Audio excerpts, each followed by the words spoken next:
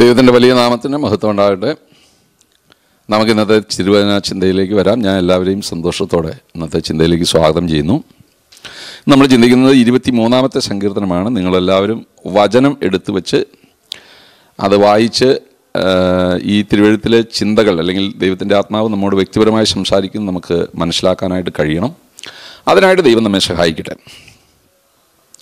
ഞാൻ ഒന്ന് വായിക്കാം. 23-ാം സങ്കീർത്തനം. യഹോവ എൻ്റെ ഇടയനാകുന്നു, എനിക്ക് മുട്ടുണ്ടാകുകയില്ല. പച്ചയായ പുൽപ്പുറങ്ങളിൽ അവൻ എന്നെ കിടത്തുന്നു, സ്വസ്ഥതയുള്ള വെള്ളത്തിനരികത്തേക്ക് എന്നെ നടത്തുന്നു. എൻ്റെ പ്രാണനെ അവൻ തണുപ്പിക്കുന്നു. തിരുനാമ നിമിത്തം എന്നെ നീതിപാതകളിൽ നടത്തുന്നു. കൂരിരുൾ താഴ്വരയിൽ കൂടി നടന്നാലും ഞാൻ ഒരനർത്ഥവും ഭയപ്പെടുകയില്ല. നീ എന്നോടുകൂടെ ഇരിക്കുന്നുവല്ലോ, നിൻ്റെ വടിയും കോലും എന്നെ ആശ്വസിപ്പിക്കുന്നു. എൻ്റെ ശത്രുക്കൾ കാണുക നീ എനിക്ക് വിരുന്നൊരുക്കുന്നു. എൻ്റെ തലയെ എണ്ണ കൊണ്ട് അഭിഷേകം ചെയ്യുന്നു. എൻ്റെ പാനപാത്രവും നിറഞ്ഞു കവിയുന്നു. നന്മയും കരുണയും എൻ്റെ ആയുഷ്കാലമൊക്കെയും എന്നെ പിന്തുടരും. ഞാൻ യഹോവയുടെ ആലയത്തിൽ ദീർഘകാലം വസിക്കും. ഈ സങ്കീർത്തനം ദാവീദിൻ്റെ ഒരു സങ്കീർത്തനമാണ്. ഈ സങ്കീർത്തനത്തിലെ പ്രത്യേകത, അവിടെ നമ്മൾ പ്രാരംഭത്തിൽ വായിക്കുന്ന വാക്യം, യഹോവ എൻ്റെ ഇടയനാകുന്നു, എനിക്ക് മുട്ടുണ്ടാകുകയില്ല. പച്ചയായ പുൽപ്പുറങ്ങളിൽ അവൻ എന്നെ കിടത്തുന്നു, സ്വസ്ഥതയുള്ള വെള്ളത്തിനരികത്തേക്ക് എന്നെ നടത്തുന്നു. ഇപ്പോൾ ദാവീദ് ഇവിടെ പറയുന്ന കാര്യം, യഹോവ എൻ്റെ ഇടയനാകുന്നു, എനിക്ക് മുട്ടുണ്ടാകുകയില്ല. ഇവിടെ ഒരു ആ പറയുന്നതിന് ഒരു വലിയ പ്രത്യേകതയുണ്ട്. യഹോവ എൻ്റെ ഇടയനാകുന്നു എന്ന് ദാവീദ് പറയുമ്പോൾ തന്നെ അതിനൊരു അനുഭവമാണ്. എൻ്റെ എന്ന് നമുക്ക് അങ്ങ് പറയാൻ കഴിയണമെങ്കിൽ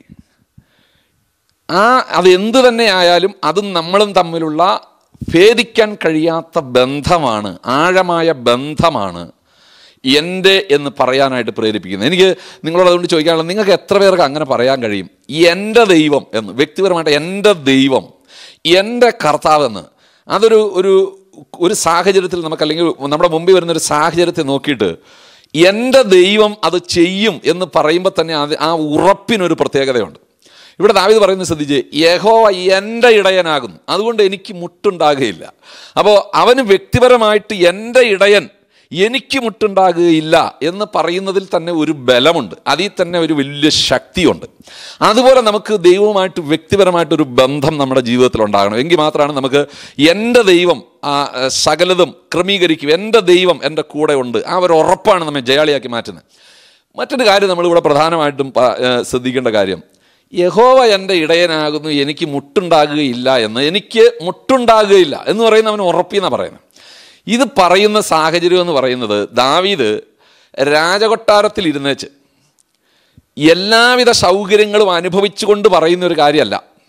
അവിടെ നമ്മൾ ശ്രദ്ധിച്ചറിയാം, രാജകൊട്ടാരത്തിൽ ഇരിക്കുന്ന ഒരാൾക്ക് ഇതല്ല ഇതിലും വലുത് വേണമെങ്കിൽ പറയാനായിട്ട് കഴിയും. ഇപ്പം നമ്മൾ ചില ആളുകളെ കുറിച്ച് പറയും, വലിയ ശമ്പളമുള്ള ആളുകൾ അല്ലെങ്കിൽ വലിയ പണമുള്ള ആളുകളെ നോക്കിയിട്ട് പറയും, അവൻ ഇതല്ല ഇതിലപ്പുറം പറയാൻ കഴിയുമെന്നൊക്കെ നമ്മൾ പലപ്പോഴും പറയാറുണ്ട്. കൊട്ടാരത്തിൽ ഇരുന്നേച്ച ഒരാൾക്ക് ഇത് പറയുന്നത് വളരെ എളുപ്പമാണ്. യഹോവ എൻ്റെ ഇടയനാകുന്നു, എനിക്ക് മുട്ടുണ്ടാകുകയില്ലെന്ന് കൊട്ടാരത്തിലിരിക്കുന്ന ആൾക്ക് ഇത് പറയാൻ എളുപ്പമാണ്. താമസിക്കുന്ന കൊട്ടാരത്തിലാണ്, ചുറ്റും പട്ടാളക്കാരുണ്ട്, കൊട്ടാരത്തിൽ ഒന്നിനും കുറവില്ല. ഏത് തരത്തിലുള്ള ഭക്ഷണം വേണോ, ഏത് തരത്തിലുള്ള ഭക്ഷണവും കിട്ടുന്ന സ്ഥലം, ഏത് തരത്തിലുള്ള സൗകര്യം വേണോ ആ സൗകര്യങ്ങളെല്ലാം കിട്ടുന്ന സ്ഥലം, ഏത് തരത്തിലുള്ള സെക്യൂരിറ്റി വേണോ അതെല്ലാം കിട്ടുന്ന സ്ഥലം. അവിടെ കയറിയിരുന്നേച്ച് ഒരാൾക്ക് വേണമെങ്കിൽ യഹോവ എൻ്റെ ഇടയനാകുന്നു, എനിക്ക് മുട്ടുണ്ടാകില്ലെന്ന് പറയാൻ ബുദ്ധിമുട്ടില്ല. പക്ഷേ ദാവീദ് യഹോവ എൻ്റെ ഇടയനാകുന്നു, എനിക്ക് മുട്ടുണ്ടാകുകയില്ല എന്ന് പറയുന്നത് കൊട്ടാരത്തിലിരുന്നിട്ടല്ല, ആട് നോക്കുന്ന പറമ്പിൽ, ആട് നോക്കുന്ന പുൽപ്പറമ്പിൽ ഇരുന്നേച്ചാണ് അവൻ പറയുന്നത്, യഹോവ എൻ്റെ ഇടയനാകുന്നു, എനിക്ക് മുട്ടുണ്ടാകുകയില്ല. ഞാൻ ഒന്നുകൂടെ പറയട്ടെ, കോടികൾ ബാങ്കിലിട്ടിട്ട് അല്ലെങ്കിൽ നല്ലൊരു ജോലിയുള്ള ആൾ, നന്നായിട്ട് ഏക്കർ കണക്കിന് വസ്തുവുള്ള, അതിൽ നിന്ന് വരുമാനം വരുന്ന ഒരാൾക്ക്, അങ്ങനെ സമ്പത്ത് എന്തും കാര്യത്തിനും സാധിക്കാൻ സമ്പത്തുള്ള ഒരാൾക്ക് ഒരു പക്ഷേ യഹോവ എൻ്റെ ഇടയനാകുന്നു, എനിക്ക് മുട്ടുണ്ടാകുകയില്ല എന്ന് പറയാൻ ബുദ്ധിമുട്ടില്ല. പക്ഷേ ഇതൊന്നും മുമ്പിലില്ലാതെ ദാവീദ് പറയുന്നു, യഹോവ എൻ്റെ ഇടയനാകുന്നു, എനിക്ക് മുട്ടുണ്ടാകില്ല. എനിക്ക് നിങ്ങളോട് ചോദിക്കാനുള്ളത് അത് തന്നെയാണ്. നിങ്ങളൊരു പക്ഷേ ഇപ്പോൾ മുട്ടുള്ള ആളുകൾ അല്ലെങ്കിൽ വലിയ ബുദ്ധിമുട്ടുണ്ട് എന്ന് വിചാരിച്ചിരിക്കുന്ന ആളുകൾ, അല്ലെങ്കിൽ അങ്ങനെ ഭാരപ്പെടുന്ന ആളുകളുണ്ടെങ്കിൽ എന്നെ കേൾക്കുന്നെങ്കിൽ നിങ്ങൾക്ക് ഞാൻ പറയട്ടെ, ഇന്ന് നിങ്ങൾക്കത് പറയാൻ കഴിയണം, യഹോവ എൻ്റെ ഇടയനാകുന്നു, എനിക്ക് മുട്ടുണ്ടാകില്ല. ഏത് സാഹചര്യത്തിലാണ് നിങ്ങൾ ഇരിക്കുന്നതെങ്കിലും ദൈവത്തിൽ പൂർണ്ണമായിട്ടും വിശ്വസിച്ചിട്ടും ആശ്രയിച്ചിട്ടും ഇത് നിങ്ങൾക്ക് ഇന്ന് പറയാൻ കഴിയുമെങ്കിൽ നിങ്ങൾക്കിടെ മുട്ടുമാറ്റാൻ എൻ്റെ ദൈവത്തിന് കഴിയും. ഞാൻ അങ്ങനെ തന്നെ പറയാണ്, നിങ്ങളുടെ ഏത് പ്രതിസന്ധിയും മാറ്റാൻ ഞാൻ ഈ പ്രസംഗിക്കുന്ന കർത്താവിന് കഴിയും. ദൈവത്തിൻ്റെ സ്തോത്രം. അത് നമുക്ക് പറയാൻ കഴിയണം. യഹോവ എൻ്റെ ഇടയനാകുന്നു, എനിക്ക് മുട്ടുണ്ടാകുകയില്ല. ഞാനൊന്നുകൂടെ നിങ്ങളോട് പറയട്ടെ, സാഹചര്യം നമ്മൾ കാണുന്നതല്ല യാഥാർത്ഥ്യം, ദൈവം കാണുന്നതാണ് യാഥാർത്ഥ്യം. ഇനിയിപ്പോൾ ഒരാൾ ഒരു കാര്യം കണ്ടേച്ച് വന്ന് നമ്മളോട് പറഞ്ഞെന്നിരിക്കട്ടെ, പക്ഷേ അയാൾ കണ്ടേച്ച് വന്നാണ് നമ്മളോട് പറയുന്നതെങ്കിലും ഞാൻ പറയട്ടെ, ദൈവം നമ്മുടെ കൂടെ ഉണ്ടെങ്കിൽ അയാൾ കണ്ടതല്ല വിശ്വസിക്കേണ്ടത്, ദൈവം നമ്മളോട് പറഞ്ഞിട്ടുള്ള കാര്യമാണ് നമ്മൾ വിശ്വസിക്കേണ്ടത്. ഞാൻ അതിനൊരു ഉറപ്പ് നിങ്ങളോട് പറയാം. മർക്കോസിൻ്റെ സുവിശേഷം 5-ാം അധ്യായം എടുത്ത് നിങ്ങൾ നോക്കിയാൽ അവിടെ യേശു കർത്താവ് യാത്ര ചെയ്യുമ്പോൾ അവൻ്റെ വസ്ത്രത്തിൻ്റെ തൊങ്ങൽ തൊട്ടാൽ എനിക്ക് സൗഖ്യം കിട്ടും എന്ന് വിചാരിച്ച് 12 വർഷം രോഗപ്പഴക്കമുള്ള ഒരു രക്തസ്രാവക്കാരി വന്ന് അവൻ്റെ വസ്ത്രത്തിൻ്റെ തൊങ്ങലിലൊന്ന് തൊട്ടു. അടുത്ത നിമിഷം അവൾക്ക് സൗഖ്യമായി. അങ്ങനെ വീണ്ടും യേശു മുമ്പോട്ട് പോകുന്ന ആ സമയം യായിറോസ് എന്ന് പറയുന്നൊരു മനുഷ്യൻ, അവൻ്റെ മകള് രോഗം പിടിച്ച് വീട്ടിൽ കിടക്കുകയാണ്. അവൻ ഈ യേശുവിനെ കാണാൻ വന്നു. യേശുവിനെ കാണാൻ വന്നിട്ട് അവൻ പറഞ്ഞു, കർത്താവേ, നീ വന്ന് എൻ്റെ മകളെ ഒന്ന് സൗഖ്യമാക്കണം, അവളിങ്ങനെ ദീനം പിടിച്ച് കിടക്കുകയാണ്, മരിച്ചു പോകുള്ളൂ എന്ന് ഈ യേശുവിനോട് പറയുകയാണ്. അപ്പോൾ യേശുവിനോട് ഇത് പറഞ്ഞുകൊണ്ടിരിക്കുമ്പോൾ തന്നെ അവൻ്റെ വീട്ടിൽ നിന്ന് ചില ആളുകൾ വന്നു. യേശുവിനോട് യായിറോസ് പറഞ്ഞു, നീ എൻ്റെ വീട്ടിലേക്കൊന്ന് വരണം, മകള് രോഗിയായി കിടക്കുന്നു, അവളെ എങ്ങനെയും സൗഖ്യമാക്കണമെന്നാണ്. വീട്ടിൽ നിന്ന് വരുന്ന ആളുകൾ എന്ന് പറയുന്ന കണ്ടേച്ച് വരുന്ന ആളുകളാണ്. ആ വീട്ടിലെ അപ്പോഴത്തെ സാഹചര്യം, യായിറോസ് വീട്ടിൽ നിന്ന് വന്നിട്ട് കുറച്ച് നേരമായി, പക്ഷേ യായിറോസിൻ്റെ വീട്ടിൽ നിന്ന് പിന്നെ വന്ന ആളുകൾ കുറച്ച് നേരം കൂടെ കഴിഞ്ഞിട്ട് വന്ന ആളുകളാണ്. അവർ വന്നിട്ട് യായിറോസിനോട് പറയുന്ന കാര്യം, നിൻ്റെ മകൾ മരിച്ചുപോയി, ഇനി അതുകൊണ്ട് ഗുരുവിനെ നീ വെറുതെ അസഹ്യപ്പെടുത്തേണ്ട കാര്യമില്ല, അവൻ വീട്ടിലേക്ക് വന്നിട്ട് കാര്യമില്ലെന്നാണ്. ഞാൻ പറയാൻ വന്ന കാര്യം നിങ്ങൾ ശ്രദ്ധിക്കണേ. ഈ വീട്ടിൽ നിന്ന് വന്ന ആളുകൾ ഈ പെങ്കൊച്ച് മരിച്ച്, നമ്മുടെ ഭാഷയെ പറഞ്ഞാൽ പെങ്കൊച്ച് മരിച്ച് അവരുടെ താടയും കൂട്ടിക്കെട്ടി കയ്യും ഇങ്ങനെ പിടിപ്പിച്ച് കുരിശും കൂടെ പിടിപ്പിച്ച് ആ നിലയിൽ ഒരു കുരിശ് വെക്കണവരാണ് ഈ കുരിശും കൂടെ വെച്ച് കാലും കൂട്ടി കെട്ടിയച്ചാണ് ഇവർ വന്നേക്കുന്നത്, ഒരു തുണിയിട്ട് മൂടിയച്ചാണ് ഇവർ വന്നേക്കുന്നത്, ആളുകൾ കാണാൻ വരുന്നു. അങ്ങനെ ആ രംഗം കണ്ടേച്ചാണ് വീട്ടിൽ നിന്ന് വന്നവർ വന്നിട്ട് യായിറോസിനോട് പറഞ്ഞാൽ, യായിറോസെ, നിൻ്റെ മകൾ മരിച്ചു, ഞങ്ങളിപ്പോൾ അത് കണ്ടേച്ച് വരുന്നതാണ്, ഇനി നീ ഇവനെ വെറുതെ ബുദ്ധിമുട്ടിക്കണ്ട. യേശുവിൻ്റെ വാക്ക് ഇങ്ങനെയാണ്, യായിറോസെ, നീ അവർ പറയുന്നതൊന്നും വിശ്വസിക്കണ്ട, നിന്റെ ബാല മരിച്ചിട്ടില്ല എന്ന് യേശു പറയുകയാണ്. യായിറോസ് ഏത് വിശ്വസിക്കും? ഞാൻ പറയട്ടെ, യായിറോസ് ദാവീദിനെ പോലെ യഹോവ എൻ്റെ ഇടയനാകുന്നു, എനിക്ക് മുട്ടുണ്ടാകുകയില്ല എന്ന് വിശ്വസിക്കുന്നവനാണ് ഈ യായിറോസ്. എങ്കിൽ യായിറോസ് കണ്ടേച്ച് വന്നവൻ പറയുന്നതല്ല വിശ്വസിക്കുന്നത്, മറിച്ച് കർത്താവ് എന്ത് പറഞ്ഞു അതാണ് വിശ്വസിക്കുന്നത്. ഞാൻ പറഞ്ഞു, അതാണ് വിശ്വാസം. യായിറോസിനോട് യേശു പറഞ്ഞു, നീ അവർ പറയുന്ന വിശ്വസിക്കണ്ട, ഞാൻ പറയുന്ന വിശ്വസിക്കുക, നിന്റെ മകൾ മരിച്ചിട്ടില്ല. പിന്നീട് നമുക്ക് കാണാൻ കഴിയുന്നത്, ഈ യായിറോസും യേശു കർത്താവും കൂടെ ഉണ്ടായിരുന്ന 3 അപ്പോസ്തലന്മാരും കൂടി നേരെ വീട്ടിൽ ചെന്നു. ബാക്കിയുള്ള ആളുകളെല്ലാം പുറത്താക്കി, ഇവരകത്ത് കയറി. ഈ കൊച്ച് എഴുന്നേൽക്കാൻ പറഞ്ഞ് എഴുന്നേൽക്കുന്നതാണ് നമുക്ക് കാണാൻ കഴിയുന്നത്. ഞാൻ പറഞ്ഞു വന്നതിൻ്റെ ചുരുക്കം എന്തെന്ന് ചോദിച്ചാൽ, നിങ്ങളോട് ഒരുപക്ഷെ പിശാച് പറഞ്ഞേക്കാം, അല്ലെങ്കിൽ അയൽക്കാർ പറഞ്ഞേക്കാം, നിങ്ങൾ ഇനി ഇതിൽ നിന്ന് രക്ഷപ്പെടൂല, ഈ രോഗത്തിൽ നിന്ന് രക്ഷപ്പെടൂല, ഈ കടത്തിൽ നിന്ന് രക്ഷപ്പെടൂല, ഈ പരാജയത്തിൽ നിന്ന് രക്ഷപ്പെടൂല. ഇതെല്ലാം അവർ പുറമേ നിന്നുള്ള സാഹചര്യം കണ്ടിട്ട് പറയുന്നതാണ്. എനിക്ക് പറയാനുള്ളത്, സാഹചര്യം നമ്മൾ പുറത്തു നിന്ന് കാണുന്നതല്ല, സാഹചര്യം യഥാർത്ഥത്തിൽ ദൈവം കാണുന്നതാണ്. ആ സാഹചര്യമാണ് യഥാർത്ഥ സാഹചര്യം എന്ന് പറയുന്നത്. അതുകൊണ്ട് ഇവിടെ യായിറോസിനെ സംബന്ധിച്ചിടത്തോളം അവർ പറഞ്ഞ് വിശ്വസിക്കാതിരുന്നത് കൊണ്ട്, യഹോവ എൻ്റെ ഇടയനാകുന്നു, ഇവൻ എൻ്റെ കർത്താവാകുന്നു, ഇവന് സകലതും സാധ്യമാകുമെന്ന് അവൻ വിശ്വസിച്ചത് കൊണ്ട് അവൻ്റെ മകൾ സൗഖ്യം പ്രാപിച്ചു. എനിക്ക് പറയാനുള്ളൊരു കാര്യം ഞാൻ ഒന്നുകൂടെ എടുത്തു പറയാണ്. അതുകൊണ്ട് കണ്ടേച്ച് വന്ന് ഒരുത്തം പറഞ്ഞെന്ന് പറഞ്ഞാലും നമ്മളത് വിശ്വസിക്കേണ്ട. ദൈവത്തിൽ ആശ്രയിക്കുന്നെങ്കിൽ ആ കർത്താവിൽ നമുക്ക് വിശ്വസിക്കാൻ കഴിഞ്ഞാൽ അവൻ്റെ മഹത്വം നമുക്ക് കാണാനും അനുഭവിക്കാനും കഴിയും. ഇവിടെ ഒന്നുകൂടെ ഞാൻ പറയട്ടെ, സാഹചര്യം അതുകൊണ്ട് നമ്മൾ കാണുന്നതല്ല, യഥാർത്ഥ സാഹചര്യം എന്ന് പറയുന്നത് ദൈവം കാണുന്നതാണ്.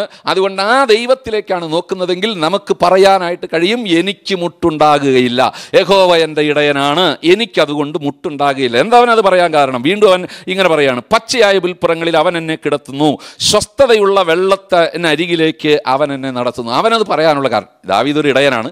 ദാവീദ് ഒരു ഇടയനായിരിക്കുമ്പോൾ തന്നെ ആടുകളെ പരിപാലിക്കുന്ന ഒരു ഇടയന് ആടുകളെ എങ്ങനെ പരിപാലിക്കണം എന്നതിനെക്കുറിച്ചും അതിനെ എങ്ങനെ കരുതണം എന്നതിനെക്കുറിച്ചും നല്ല ബോധ്യമുള്ളതായിരിക്കുന്ന ഒരാളാണ് ഒരു നല്ല ഇടയൻ എന്ന് പറഞ്ഞാൽ. അങ്ങനെ ഒരു ബോധ്യമുള്ളയാളാണ്. അങ്ങനെയാണെങ്കിൽ ആ ആടായിരിക്കുന്ന ദാവീദിന് അവൻ ഇടയൻ എങ്ങനെ കരുതുമെന്നതിനെക്കുറിച്ച് ബോധ്യമുള്ളത് കൊണ്ട്, ആടായിരിക്കുന്ന ദാവീദിനെ സംബന്ധിച്ചിടത്തോളം അവൻ്റെ ഇടയൻ അവനെ എങ്ങനെ കരുതും എന്നതിനെക്കുറിച്ച് അവനൊരു ബോധ്യമുണ്ട്.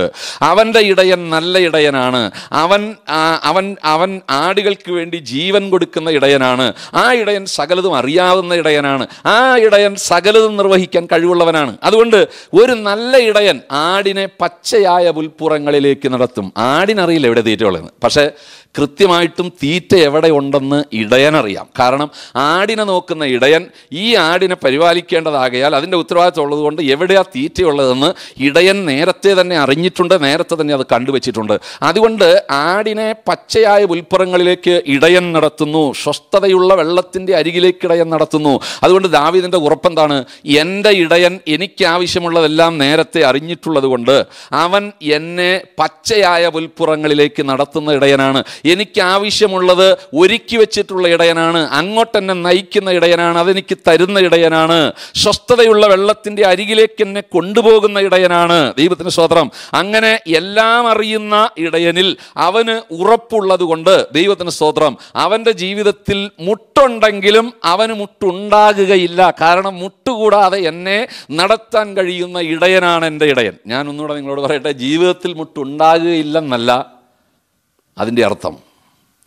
ദാവീദ് പറഞ്ഞതിൻ്റെ അർത്ഥം, യഹോവ എൻ്റെ ഇടയനായതുകൊണ്ട് എൻ്റെ ജീവിതത്തിൽ മുട്ട് വന്നാലും ആ മുട്ടിൻ വരുന്നതിൻ്റെ നടുവിൽ മുട്ടുകൂടാതെ നടത്താൻ എൻ്റെ ഇടയൻ ശ്രേഷ്ഠനാണ്, എൻ്റെ ഇടയൻ മതിയായവനാണ്. അതാണ് അവൻ്റെ ഉറപ്പ്. ദൈവത്തിന് സ്തോത്രം. തിരുവഴുത്തി നമ്മൾ നോക്കി അനേകരെ നമുക്ക് കാണാനായിട്ട് കഴിയും. ഏലിയാവിനെ സംബന്ധിച്ചിടത്തോളം ഏലിയാവ് ദൈവത്തിന് വേണ്ടി നിൽക്കുമ്പോൾ ഏലിയാവിനോട് ഒരു സന്ദർഭത്തിൽ അവിടെ ദേശത്ത് വലിയ ക്ഷാമമുണ്ടായ സമയം, അല്ലെങ്കിൽ മഴയില്ലാതിരുന്ന സമയം, ഏലിയാവിനോട് കെരീത്ത് തോട്ടിൻ്റെ അരികിലേക്ക് പോയിക്കൊള്ളാനായി പറഞ്ഞു. അങ്ങനെ കെരീത്ത് തോട്ടിൻ്റെ അരികിൽ അവനായിരിക്കുന്നു. അപ്പോൾ ഇറച്ചിയും കാക്ക കൊണ്ടു കൊടുക്കുന്നു.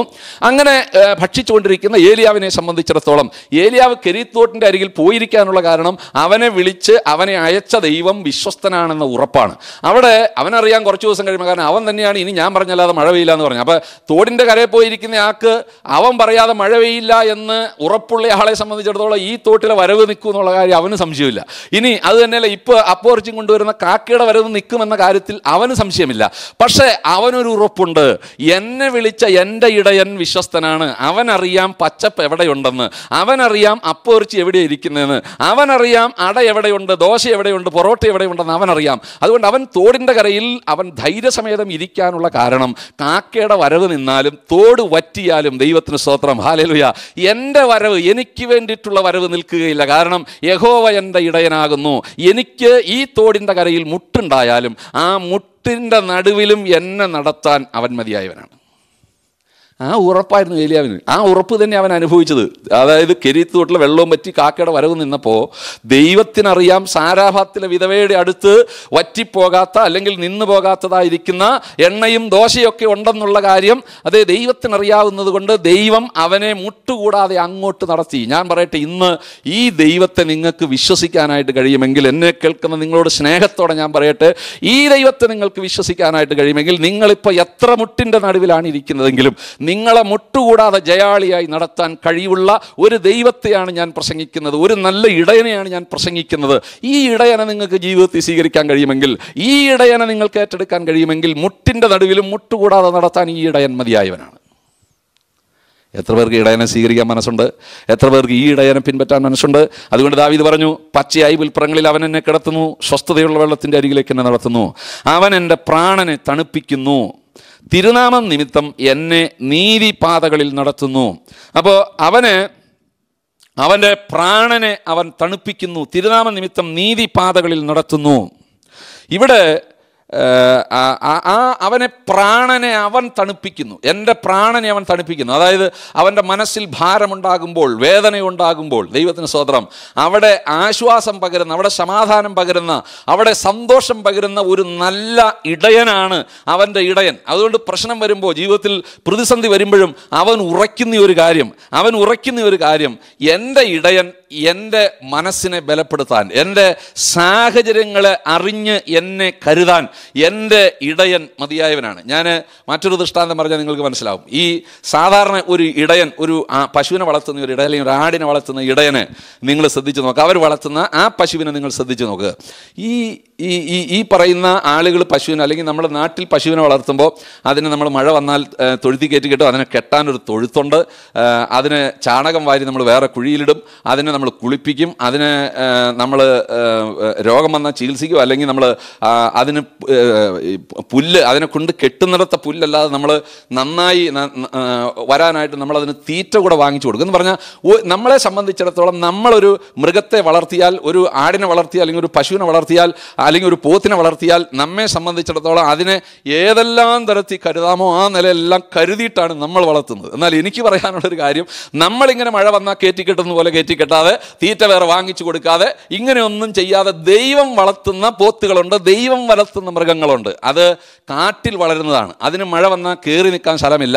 അതിന് പുല്ലല്ലാതെ വേറെ ഒന്നും ഇന്നത്തെ മാതിരി എന്താ ബൂസ്റ്റ് പോലെയുള്ള കന്നാലിക്കുണ്ടാക്കുന്ന തീറ്റയൊന്നും വാങ്ങിച്ച് കൊടുത്തിട്ട് അതിനെ വളർത്തുന്ന ഒരു രീതി അവിടെ ഇല്ല. പക്ഷേ നമ്മൾ ശ്രദ്ധിച്ചാൽ അറിയാം, നാട്ടിൽ വളർത്തുന്ന ഒരു പോത്തിനെയും കാട്ടിൽ കിടക്കുന്ന ഒരു പോത്തിനെയും തമ്മിൽ നമ്മൾ രണ്ടിനെയും കൂടെ നോക്കിയാൽ വ്യത്യാസം നമുക്ക് മനസ്സിലാകും. നാട്ടിൽ വളർത്തുന്ന പശുവിനെയും ദൈവം വനത്തിൽ വളർത്തുന്ന പശുവിനെയും നോക്കിയാൽ നമുക്ക് വ്യത്യാസം മനസ്സിലാകും. അതായത് ദൈവം വളർത്തുന്നത് എപ്പോഴും നല്ല അഴകുള്ളതായിരിക്കും, അതെപ്പോഴും നല്ല കൊഴുത്ത് തടിച്ച് അത് ഊരുള്ളതായിരിക്കും. എന്നാൽ ഇവിടെ വളർത്തുന്ന ഒരു ഇടയൻ എത്ര പരിപാലിച്ചാലും ദൈവം വളർത്തുന്ന പോത്തിനോളം, ദൈവം വളർത്തുന്ന മൃഗത്തോളം ഒക്കത്തില്ല. ഞാൻ പറഞ്ഞത്, നമ്മെ പരിപാലിക്കാനായിട്ട്, ദൈവത്തിന് സ്തോത്രം, നമ്മെ പരിപാലിക്കാനായിട്ട് ദൈവത്തോളം ഈ ലോകത്ത് മറ്റാർക്കും കഴിയത്തില്ല. ദൈവത്തിന് സ്തോത്രം. അതുകൊണ്ട് അവൻ പറയുകയാണ്, എൻ്റെ പ്രാണനെ അവൻ തണുപ്പിക്കുന്നു, തിരുനാമം നിമിത്തം എന്നെ നീതിപാതകളിൽ നടത്തുന്നു.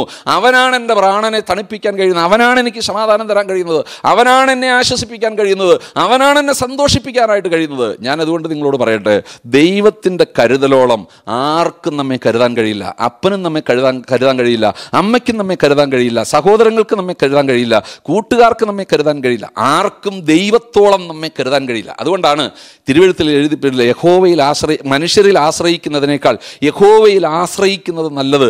യഹോവയിലാണ് ആശ്രയിക്കേണ്ടത്, മനുഷ്യരിലല്ല എന്ന് തിരുവെഴുത്ത് പറയാൻ കാരണം, മനുഷ്യൻ എത്ര കരുതിയാലും ദൈവത്തിൻ്റെ കരുതലോളം ഒക്കത്തില്ല. അതുകൊണ്ട് ഈ ദൈവത്തിൽ നമുക്ക് പൂർണ്ണമായിട്ടും ആശ്രയിക്കാൻ കഴിയണം. അവൻ അതുകൊണ്ട് പറയുകയാണ്, എൻ്റെ പ്രാണനെ അവൻ തണുപ്പിക്കും, തിരുനാമ നിമിത്തം നീതിപാതകൾ എന്നെ നടത്തും. അത് അടുത്ത വാക്യം നമ്മൾ വായിക്കുന്നത് എങ്ങനെയാണ്? കൂരിരുൾ താഴ്വരയിൽ കൂടി നടന്നാലും ഞാൻ ഒരനർത്ഥവും ഭയപ്പെടുകയില്ല. നീ എന്നോടുകൂടെ ഇരിക്കുന്നുവല്ലോ, നിന്റെ വടിയും കോലും എന്നെ ആശ്വസിപ്പിക്കുന്നു. എൻ്റെ ശത്രുക്കൾ കാണുക നീ എനിക്ക് വിരുന്നൊരുക്കുന്നു, എൻ്റെ തലയെ എണ്ണ കൊണ്ട് അഭിഷേകം ചെയ്യുന്നു, എൻ്റെ പാനപാത്രവും നിറഞ്ഞു കവിയുന്നു. അപ്പൊ കൂരിരുൾ താഴ്വരയിൽ കൂടി നടന്നാലും ഞാൻ ഒരു അനർത്ഥവും ഭയപ്പെടുകയില്ല. ഇവിടെ പറയുന്ന കാര്യം നിങ്ങൾ ശ്രദ്ധിച്ച്, നല്ല ഇടയനായ, ആട് നോക്കി നല്ല പരിചയമുള്ള, ആടുകൾക്ക് വേണ്ടി ജീവൻ കൊടുക്കാൻ തയ്യാറുള്ള, സിംഹം വന്നപ്പോൾ അതിനെ നേരിട്ട, കരടി വന്നപ്പോൾ ആടിനെ രക്ഷിക്കാൻ വേണ്ടി അതിനെ നേരിട്ട ഒരു നല്ല ഇടയൻ എന്ന് പറഞ്ഞാൽ ആടുകൾക്ക് വേണ്ടി ജീവൻ കൊടുക്കുന്നതാണ്. അങ്ങനെ ആടുകൾക്ക് വേണ്ടി കരടിയുടെ മുമ്പിലും സിംഹത്തിൻ്റെ മുമ്പിലും നിന്ന ഒരു നല്ല ഇടയനാണ് ദാവീദ്. ആ നല്ല ഇടയൻ പറയുകയാണ്, കൂരിരുൾ താഴ്വരയിൽ കൂടി നടന്നാലും ഞാൻ ഒരു അനർത്ഥവും ഭയപ്പെടുകയില്ല. അവിടെ അവൻ പറഞ്ഞതിൻ്റെ അർത്ഥം നമ്മളൊന്ന് മനസ്സിലാക്കണം. കൂരിരുൾ താഴ്വര വരികയില്ലെന്നല്ല, കൂരിരുൾ താഴ്വരയിലൂടെ കടന്നു പോകേണ്ടി വരികയില്ലെന്നല്ല, കൂരിരുൾ താഴ്വര ജീവിതത്തിൽ ഉണ്ടാകില്ല എന്നല്ല അവൻ പറഞ്ഞത്. മറിച്ച് കൂരിരുൾ താഴ്വരയിൽ കൂടി കടന്നു പോകേണ്ടി വന്നാലും, കൂരിരുൾ താഴ്വരയിൽ കൂടി നടന്നാലും ഞാനൊരു അനർത്ഥവും ഭയപ്പെടുകയില്ല. ദൈവത്തിന് സ്തോത്രം. ഞാൻ പറയട്ടെ, നിങ്ങളുടെ ജീവിതത്തിൽ കൂരിരുൾ താഴ്വര ഉണ്ടാകില്ല എന്നല്ല പറഞ്ഞത്. നിങ്ങളുടെ ജീവിതത്തിൽ കടം വരില്ലെന്നല്ല പറഞ്ഞത്, രോഗം വരില്ലെന്നല്ല പറഞ്ഞത്, പാപം വരില്ലെന്നല്ല പറഞ്ഞത്, പരാജയം വരില്ലെന്നല്ല പറഞ്ഞത്, വീഴ്ച വരില്ലെന്നല്ല പറഞ്ഞത്. മറിച്ച് നിങ്ങളുടെ ജീവിതത്തിൽ രോഗം വന്നാൽ, നിങ്ങളുടെ ജീവിതത്തിൽ കടം വന്നാൽ, നിങ്ങളുടെ ജീവിതത്തിൽ പരാജയം വന്നാൽ, നിങ്ങളുടെ ജീവിതത്തിൽ വീഴ്ച വന്നാൽ, നിങ്ങളുടെ ജീവിതത്തിൽ ഇതെല്ലാം വന്നേക്കാം. എന്നാലും അതിൻ്റെ നടുവിലും നിങ്ങളെ കരങ്ങളിൽ വഹിക്കാൻ നിങ്ങളുടെ ഇടയൻ മതിയായവനാണ്. ദൈവത്തിന് സ്തോത്രം. അവിടെയാണ് നമ്മുടെ ഉറപ്പ്. ഈ ഇടയൻ നമുക്ക് വേണ്ടി ജീവൻ നൽകുന്നവനാണെങ്കിൽ, ഈ ഇടയൻ നമ്മെ പരിപാലിക്കുന്നവനാണെങ്കിൽ, ഈ ഇടയൻ നമ്മെ കാക്കുന്നവനാണെങ്കിൽ, ഈ ഇടയൻ നമുക്ക് വേണ്ടി ജീവൻ നൽകുന്നവനാണെങ്കിൽ, തിരുവെഴുത്ത് നമ്മോട് പറയുന്നത് ഇതെല്ലാം നമ്മുടെ ജീവിതത്തിൽ വന്നാലും, ഇതെല്ലാം നമ്മുടെ ജീവിതത്തിൽ ഉണ്ടാകുമ്പോഴും, ദൈവത്തിന് സ്തോത്രം, അവിടെയെല്ലാം കരങ്ങളിൽ വഹിക്കുവാൻ ഈ ഇടയൻ മതിയായവനാണ്. ദൈവത്തിന് സ്തോത്രം. ഞാൻ പറയട്ടെ, പത്രോസ് കാരാഗൃഹത്തിലായിട്ടുണ്ട്, പൗലോസ് കാരാഗൃഹത്തിലായിട്ടുണ്ട്. അവിടെയെല്ലാം സംഭവിച്ചത് എന്താണ്? അവിടെയെല്ലാം ഈ നല്ല ഇടയൻ കാരാഗൃഹത്തിൻ്റെ നടുവിൽ ഇറങ്ങി. ദൈവത്തിന് സ്തോത്രം. പത്രോസ് കാരാഗൃഹത്തിന്റെ നടുവിൽ സമാധാനത്തോടെ ഉറങ്ങിയെന്നാണ് നമ്മൾ വായിക്കുന്നത്. എന്താ അവൻ ഉറങ്ങാൻ കാരണം? കൂരിരുൾ താഴ്വരയിൽ കൂടി നടന്നാലും ഞാനൊരനർത്ഥവും ഭയപ്പെടുകയില്ല എന്ന ഉറപ്പ്. കാരണം ഈ കൂരിരുൾ ജീവിതത്തിൽ വരുമ്പോഴും, ഈ കൂരിരുളിന്റെ പരാജയം ജീവിതത്തിൽ വരുമ്പോഴും അതിൻ്റെ നടുവിൽ എന്നെ കരുതാനൊരു ഇടയനുണ്ടെന്ന ഉറപ്പ്. അതുകൊണ്ട് അവൻ ഉറങ്ങിയത്. ഉറക്കത്തിൻ്റെ നടുവിൽ ഇറങ്ങി വന്ന് അവൻ വിശ്വസിച്ചതുപോലെ അതിൻ്റെ നടുവിൽ ഇറങ്ങി വന്ന് അവനെ രക്ഷിച്ചൊരു ഇടയനെയാണ് അവൻ അനുഭവിക്കാനായി കഴിഞ്ഞത്. ഞാൻ മുമ്പോട്ട് പോട്ടെ. അപ്പോൾ നമ്മുടെ ജീവിതത്തിൽ ഞാൻ പറയട്ടെ, നമ്മുടെ ജീവിതത്തിൽ കൂരിലിൻ്റെ അനുഭവം വന്നേക്കാം, അത് വരില്ലെന്നല്ല, അത് നമ്മുടെ ജീവിതത്തിൽ വന്നേക്കാം. അതിൻ്റെ നടുവിൽ ഇറങ്ങി നമ്മെ വിടുവിക്കാൻ ഈ നമ്മുടെ ഇടയൻ അതിന് മതിയായവനാണ്. ഇന്ന് അതുകൊണ്ട് ഞാൻ നിങ്ങളോട് പറയട്ടെ, നിങ്ങൾ ഈ ശബ്ദം കേൾക്കും, നിങ്ങൾ ഈ കൂരിരുളിൻ്റെ അനുഭവത്തിൽ, കൂരിരുളെന്ന് പറഞ്ഞാൽ അർദ്ധരാത്രിയുടെ ആ ഒരു സന്ദർഭത്തിനാണ് പറയുന്നത്. അത് ലോകപ്രകാരം ഒരു അർദ്ധരാത്രിയല്ല, ജീവിതത്തിൻ്റെ അർദ്ധരാത്രിയാണ്. എന്ന് പറഞ്ഞാൽ ജീവിതത്തിൻ്റെ അർദ്ധരാത്രി എന്ന് പറഞ്ഞാൽ അതായത് കണ്ണ് കാണാൻ പാടില്ലാത്ത ഒരു അനുഭവം, അത്രമാത്രം പരാജയം, അതാണ് അവിടെ പറയുന്നത് ജീവിതത്തിൻ്റെ അർദ്ധരാത്രി എന്ന് പറഞ്ഞത്. ആ ജീവിതത്തിൻ്റെ അർദ്ധരാത്രിയിൽ ഇറങ്ങി വന്ന് നമ്മെ വിടുവിക്കാനായിട്ട് കഴിയുന്നവനും വിടുവിക്കുന്നവനുമാണ് ഈ പറയുന്ന നല്ല ഇടയൻ എന്ന് പറയുന്നത്. അതേ അനുഭവമാണ് പൗലൂസിനും പത്രോസിനും ഒക്കെ. അതേ അനുഭവം തന്നെയാണ് ദാവീദ് അനുഭവിച്ചത്. അതേ അനുഭവം തന്നെ നിങ്ങൾക്ക് അനുഭവിക്കാം. അതേ അനുഭവം നിങ്ങൾക്ക് അനുഭവിക്കാൻ അവനിൽ അങ്ങ് ആ ഇടയനിൽ ആശ്രയിക്കാൻ കഴിഞ്ഞാൽ, ആ ഇടയനിൽ വിശ്വസിക്കാൻ കഴിഞ്ഞാൽ കൂരിലുള്ള നടുവിലും അവൻ നമ്മെ കരങ്ങളിൽ വഹിക്കും. അതുകൊണ്ട് ഞാൻ ഒന്നുകൂടെ എടുത്തു പറയാണ്, കൂരിൻ്റെ അനുഭവത്തിലൂടെ കടന്നു പോകുന്ന ആരെങ്കിലും ഉണ്ടെങ്കിൽ ഈ ഇടയനിൽ നിങ്ങൾക്ക് ഇപ്പോൾ ആശ്രയിക്കാനായിട്ട് കഴിഞ്ഞാൽ, ഈ ഇടയനെ വിശ്വസിക്കാനായിട്ട് കഴിഞ്ഞാൽ, ഈ കൂരിലുള്ള നിങ്ങൾ കടന്നു പോകുമ്പോൾ നിങ്ങൾ നടക്കേണ്ട ആവശ്യമില്ല, അവൻ നിങ്ങളെ കരങ്ങളിൽ വഹിക്കും. അതിനോട് നിങ്ങൾ ഭാരപ്പെടേണ്ട ആവശ്യമില്ല, അവൻ നിങ്ങളെ കരങ്ങളിൽ വഹിക്കുന്ന ഇടയനാണ്. അടുത്ത വാക്യം, നിന്റെ വടിയും കോലും എന്നെ ആശ്വസിപ്പിക്കുന്നു, എൻ്റെ ശത്രുക്കൾ കാണുകെ നീ എനിക്ക് വിരുന്നൊരുക്കുന്നു, എൻ്റെ തലയെ എണ്ണ കൊണ്ട് അഭിഷേകം ചെയ്യുന്നു, എൻ്റെ പാനപാത്രം നിറഞ്ഞ് കവിയുന്നു. ഇവിടെ ദാവീദ് പറയുന്ന ചില കാര്യങ്ങൾ നോക്കി. ഒന്ന്, വടിയും കോലും. നിന്റെ വടിയും കോലും എന്നെ ആശ്വസിപ്പിക്കുന്നു, എൻ്റെ ശത്രുക്കൾ കാണുകെ നീ എനിക്ക് വിരുന്നൊരുക്കുന്നു. അപ്പോൾ ഈ വടിയും കോലും എന്ന് പറയുന്നത്, അത് ആശ്വസിപ്പിക്കുന്നു എന്ന് പറയുന്നത്, നമുക്ക് അതിനെ നമ്മൾ എന്താണ് ഈ വടിയും കോലും എന്ന് നമ്മൾ ഒന്ന് ചിന്തിക്കുക. വടി എന്ന് പറയുന്നത് ശരിക്കും നമുക്ക് കുത്തിപ്പിടിക്കാൻ, അല്ലെങ്കിൽ അത് നമുക്കൊരു താങ്ങായിട്ട്, അത് നമുക്കൊരു ബലമായിട്ടുള്ളതാണ്. കോലെന്ന് പറയുന്നത് നയിക്കുവാനുള്ളതാണ്. അപ്പോൾ തിരുവഴുത്തിനോടുള്ള ബന്ധത്തിൽ നമ്മൾ ആലോചിച്ചാൽ നമുക്കത് മനസ്സിലാക്കാനായിട്ട് കഴിയും. ഈ വടി എന്ന് പറയുന്നത് നമ്മെ താങ്ങുന്നത് തിരുവചനമാണ്, നമ്മെ ബലപ്പെടുത്തുന്ന തിരുവചനമാണ്, നമ്മെ ശക്തീകരിക്കുന്ന തിരുവചനമാണ്. ഒപ്പം നമുക്ക് കോലെന്ന് പറയുന്നത് അവൻ നമുക്ക് നൽകിയിട്ടുള്ള വാഗ്ദത്തമാണ്. അതാണ് നമ്മെ നയിക്കുന്നത്, അതാണ് നമ്മെ പ്രത്യാശയിൽ നയിക്കുന്നത്, അതാണ് നമ്മെ നിലനിർത്തുന്നത്. അപ്പോൾ വടിയും കോലും, ഇടതുവശത്തും വലതുവശത്തും വടിയും കോലുമായിട്ട് നമ്മെ ആശ്വസിപ്പിക്കുന്ന, അല്ലെങ്കിൽ നമ്മെ താങ്ങുന്ന ഒരു കർത്താവ്.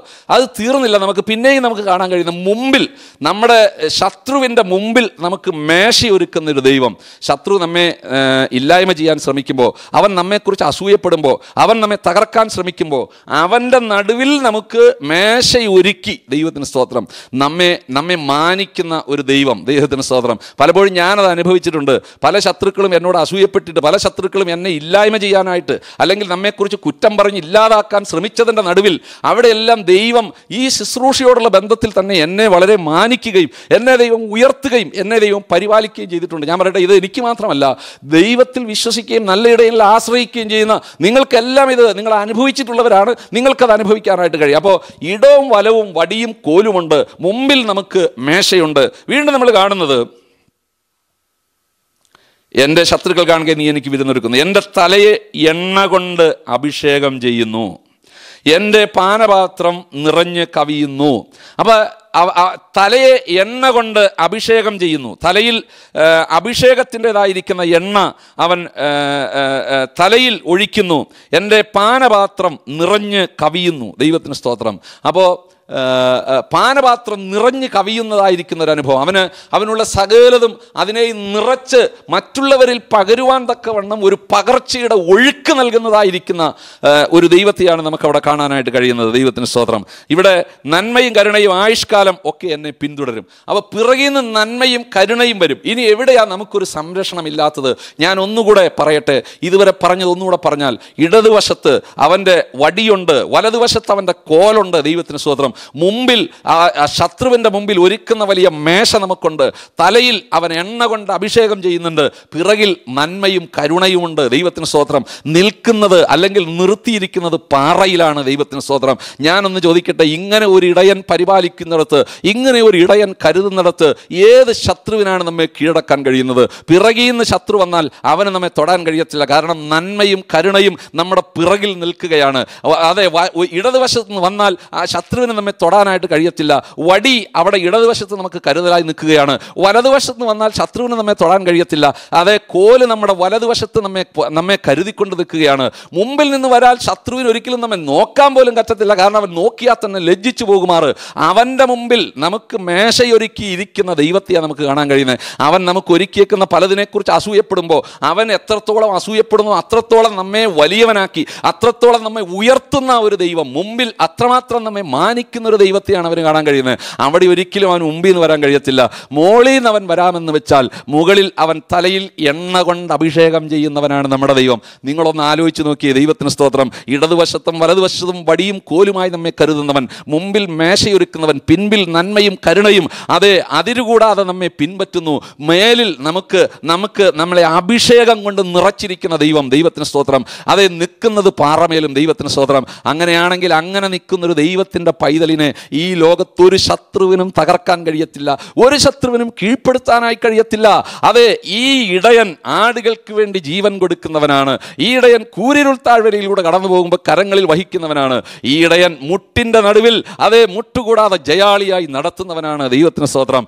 അത്ര മനോഹരം, അത്രമാത്രം ജയകരമായി നമ്മെ നടത്തുന്ന ഈ ഇടയനെ ഞാൻ ചോദിക്കട്ടെ, നിങ്ങളിപ്പോൾ ഏത് സാഹചര്യത്തിലായിരിക്കുന്നതെങ്കിലും ഈ ഇടയനെ നിങ്ങൾക്ക് ഈ ഇടയനിൽ ആശ്രയിക്കാൻ കഴിഞ്ഞാൽ, ഈ ഇടയനെ വിശ്വസിക്കാൻ കഴിഞ്ഞാൽ ഇതിനേക്കാൾ ആനന്ദകരമായിട്ട് എന്തുണ്ട്? നിങ്ങൾ ഇത് കൊട്ടാരത്തിലിരുന്ന് പറയുന്ന വാക്കുകളല്ല. ഇത് കേവലം ആട് നോക്കുന്ന പുൽപ്പറമ്പിൽ ഇരുന്നൊരുവൻ വിശ്വസിക്കുകയും അവൻ അനുഭവിക്കുകയും അവൻ ആസ്വദിക്കുകയും ചെയ്ത കാര്യമാണ്. അങ്ങനെയെങ്കിൽ ഞാൻ പറയട്ടെ, നിങ്ങൾ എത്ര താഴ്ന്ന നിലവാരത്തിലാണെങ്കിലും, എത്ര താഴ്ന്ന നിലയിലാണെങ്കിലും ഇന്ന് നിങ്ങളിരിക്കുന്നിടത്ത് ഈ ഇടയനെ ജീവിതത്തിൽ സ്വീകരിക്കാൻ കഴിഞ്ഞാൽ ഈ ഇടയൻ്റെ കരുതൽ നിങ്ങൾക്ക് അനുഭവിക്കാൻ കഴിയും. ഞാൻ അവസാനമായി അവസാനിപ്പിക്കട്ടെ. അവസാനം ഇങ്ങനെയാ പറയുന്നത്: നന്മയും കരുണയും എൻ്റെ ആയുഷ്കാലമൊക്കെയും എന്നെ പിന്തുടരും. ഞാൻ യഹോവയുടെ ആലയത്തിൽ ദീർഘകാലം വസിക്കും. ദൈവത്തിന് സ്തോത്രം. ഇതെല്ലാം നമുക്ക് അനുഭവിക്കാനായിട്ട് കഴിയും. ശത്രുവിൻ്റെ മുമ്പിൽ ഹല്ലേലൂയ നമുക്ക് വിരുന്നൊരുക്കി നമ്മെ മാനിക്കുന്ന ദൈവം. ഹല്ലേലൂയ. അതെല്ലാം നമുക്ക് അനുഭവിക്കാനായി കഴിയും. ദൈവത്തിന് സ്തോത്രം. ഹല്ലേലൂയ. ഹാമാൻ മൊർദെഖായിക്ക് വേണ്ടി കഴുമരം തീർത്തവനാണ്. എന്നാൽ മൊർദെഖായി ഇല്ലായ്മ ചെയ്യാൻ ശ്രമിച്ചതായിരിക്കുന്ന ആ ഹാമാന്റെ മുമ്പിൽ മൊർദെഖായിക്ക് വിരുന്നൊരുക്കിയൊരു ദൈവമുണ്ടെങ്കിൽ, നിന്നെ ഇല്ലായ്മ ചെയ്യാൻ ശ്രമിക്കുന്ന അവരുടെ നടുവിൽ നിന്നെ മാനിക്കുന്നൊരു ദൈവമുണ്ട്. ദൈവത്തിന് സ്തോത്രം. ഒറ്റ കാര്യമേ പറയുന്നുള്ളൂ ദൈവം. അതിന് ഞാൻ യഹോവയുടെ ആലയത്തിൽ ദീർഘകാലം വസിക്കും. ദാവീദ് പറഞ്ഞ ഒറ്റ കാര്യമുള്ളൂ. അതിന് നമ്മൾ ചെയ്യേണ്ട ഏക കാര്യം യഹോവയുടെ ആലയത്തിൽ ദീർഘകാലം വസിക്കുക എന്നുള്ളതാണ്. അവനൊരാലയമായി മാറിയിട്ട് അവനെ നമ്മൾ ആരാധിക്കുക എന്നുള്ളതാണ്. അതെ, ആരാധന മുടക്കാതെ ആരാധനയിൽ കൃത്യതയോടെ സംബന്ധിക്കുന്ന, ദൈവത്തെ വിശ്വസ്തയോടെ ആരാധിക്കുന്ന ഒരു ദൈവവൈതലാണെങ്കിൽ അവന് ഇടവും വലവുമായി വടിയും കോലുമുണ്ട്. മുമ്പിൽ ശത്രുവിൻ്റെ മുമ്പിൽ മേശയുണ്ട്. അവൻ്റെ തല എണ്ണ കൊണ്ട് അഭിഷേകം ചെയ്യും. അതേ, പിൻപിൽ നിന്ന് അവന് നന്മയും കരുണയും വരും. അവന് പാറമേൽ നിൽക്കാൻ കഴിയും. ഞാൻ ഉറപ്പോടെ പറയുന്നു, ഞാൻ ധൈര്യത്തോടെ പറയുന്നു, ഞാൻ അനുഭവത്തോടെ പറയുന്നു. അതെ, ശത്രു പലപ്പോഴും എന്നെ ഇല്ലായ്മ ചെയ്യാൻ ശ്രമിച്ചിട്ടുണ്ട്, തകർക്കാൻ ശ്രമിച്ചിട്ടുണ്ട്. എന്നാൽ അവരുടെ എല്ലാം മുമ്പിൽ മേശയൊരുക്കി എന്നെ ജയാളിയായി ഇന്നും നിർത്തിയിട്ടുള്ളതിൻ്റെ പിറകിലെ കാര്യം ആലയത്തിൽ, ഹല്ലേലൂയ, യഹോവയുടെ ആലയത്തിൽ വസിക്കുന്നത് കൊണ്ടാണ്. അവനെ ആരാധിക്കുന്നവനായി നിലനിൽക്കുന്നത് കൊണ്ടാണ്. അവന് മഹത്വം കൊടുക്കുന്നവനായി നിലനിൽക്കുന്നുണ്ട്. ഇന്ന് എത്ര പേർക്ക് ഒരു തീരുമാനം എടുക്കാൻ കഴിയും? അതുകൊണ്ട് ഞാൻ ഒരിക്കൽ കൂടെ നിങ്ങളോട് പറയട്ടെ, അതുകൊണ്ട് നിങ്ങൾ ആരാധന മുടക്കരുത്. അതുകൊണ്ട് ഈ ശബ്ദങ്ങൾക്ക് നിങ്ങളോട് എനിക്ക് പറയാനുള്ളത്, ഈ വചനങ്ങൾ നിങ്ങളെ ബലപ്പെടുത്തുന്നെങ്കിൽ നിങ്ങൾ ആരാധനയ്ക്ക് കടന്നു വരണം. ഈ വചനം നിങ്ങളെ ശക്തീകരിക്കുന്നെങ്കിൽ, ഈ വചനം നിങ്ങളുടെ ജീവിതത്തെ മാറ്റുന്നെങ്കിൽ നിങ്ങളൊന്ന് ഞങ്ങളോട് ഒരുമിച്ച് ആരാധിക്കാനായിട്ട് നിങ്ങൾ കടന്നു വരണം. അതുമാത്രമല്ല, നിങ്ങൾ മറ്റുള്ളവരോട് ഈ സന്ദേശം നിങ്ങൾക്ക് പറയാനായി കഴിയണം. ഇങ്ങനെ നല്ലൊരു ഇടയനുണ്ട്, ഇവനെ ജീവിതത്തിൽ നിങ്ങൾ സ്വീകരിക്കണമെന്ന് മറ്റുള്ളവരോട് പറയാനായിട്ട് കഴിയണം. ഇതിനെല്ലാം ദൈവം നിങ്ങളെ സഹായിക്കട്ടെ. ഒരുമിച്ച് ആരാധിപ്പാൻ, ഒരുമിച്ച് സന്തോഷിപ്പാൻ, ഒരുമിച്ചൊരു നല്ല ഇടയൻ്റെ കരുതൽ അനുഭവിപ്പാൻ ദൈവം നിങ്ങളെ സഹായിക്കട്ടെ എന്ന് പറഞ്ഞ് ഞാൻ നിർത്തുകയാണ്. നമുക്ക് ഒരുമിച്ച് പ്രാർത്ഥിക്കാം. ഒരുമിച്ച് നമ്മെ തന്നെ ദൈവത്തിൻ്റെ കരങ്ങളിൽ ഏൽപ്പിക്കാം. തലകളെ ഉണക്കാം, കണ്ണുകളടയ്ക്കാം. നല്ല പിതാവേ, ഞങ്ങൾ ഒരിക്കൽ കൂടെ അങ്ങയെ വാഴ്ത്തുന്നു. ഇന്ന് കേൾപ്പിച്ച സന്ദേശത്തിനായി ഞങ്ങൾ അങ്ങേക്ക് സ്തോത്രം ചെയ്യുന്നു. നല്ല ഇടയനായ അങ്ങയുടെ ഒരു നല്ല ആടായി കർത്താവേ അങ്ങേ ആരാധിച്ച് മഹത്വപ്പെടുത്തി അങ്ങയുടെ ആലയത്തിൽ നിത്യം വസിക്കുവാൻ, ദീർഘകാലം അങ്ങയുടെ ആലയത്തിൽ വസിക്കുവാൻ, അത് മുഖാന്തരം അങ്ങ് വാഗ്ദത്തം ചെയ്ത എല്ലാ സ്വർഗീയവും ഭൗതികമായിട്ടുള്ള അനുഗ്രഹങ്ങൾ ഞങ്ങൾക്ക് അനുഭവിപ്പാൻ ഞങ്ങളെ നീ സഹായിക്കണമെന്ന് പ്രാർത്ഥിക്കുന്നു. കർത്താവെ, ഈ ശബ്ദം കേട്ട ഏതെങ്കിലും വ്യക്തി കൂരിരുൾ താഴ്വയിലായിരിക്കുന്നെങ്കിൽ, അവർ മുട്ടുള്ളവരാണെങ്കിൽ, അവർ പരാജിതരാണെങ്കിൽ, അതിൻ്റെ നടുവിൽ നീ അവരെ കരങ്ങളിൽ അവിടെ നിന്ന് വഹിച്ചിട്ട് അതിൻ്റെ നടുവിൽ നീ അവരെ നയിക്കുന്നത് അനുഭവമാക്കുവാൻ നീ അവരെ സഹായിക്കണമെന്ന് പ്രാർത്ഥിക്കുന്നു. ഈ വിഷയങ്ങളുമെല്ലാം അങ്ങ് ജയമെടുക്കണമെന്ന് പ്രാർത്ഥിക്കുന്നു. പിതാവിൻ്റെയും പുത്രൻ്റെയും പരിശുദ്ധാത്മാവിൻ്റെ നാമത്തിൽ ഈ ജനത്തെ ഞങ്ങൾ അനുഗ്രഹിക്കുന്നു. ദൈവം വിശ്വസ്തയോടെ അത് ചെയ്തതിനായി നന്ദി. യേശു കർത്താവിൻ്റെ നാമത്തിൽ തന്നെ. ആമേൻ.